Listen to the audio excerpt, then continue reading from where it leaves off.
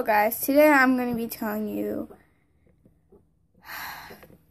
5 ways how to survive back to school, because I know that school is just around the corner. I am aware that school is starting. I literally have like 2-3 weeks before school starts for me, and I'm pretty aware.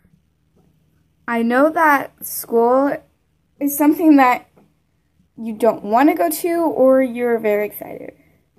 I'm just excited to see what teacher I get and go back to school shopping, but I'm not excited about the work or anything. So I'm going to do some back to school things, and I'm going to do some DIYs for you guys. So I'm going to show you, and then I'll do the DIYs for it. So let's start. Finally, went back to school shopping. Awesome. Okay, let's see what I've got. Was I even supposed to bring the shopping basket home? Oh well, whatever. I've got this notebook. Let's see. I've got this glittery folder, this pencil pouch, an eraser, and some pencils. I swear I had more pencils on this. Oh, I must have left them. Now we're talking.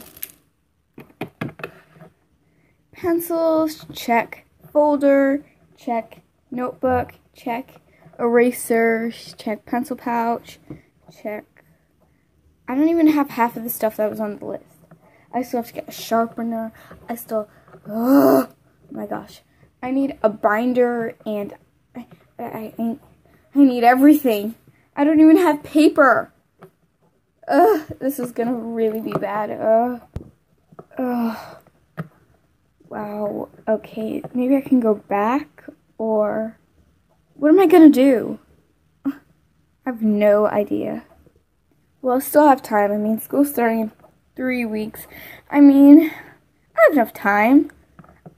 But maybe when I'm not lazy, just clean up this mess and I can watch some TV. You know what? The summer will be over soon, so I can throw a party and I can do all of that jazz. I'm going to throw a party. Rock it on. Hey, Melanie.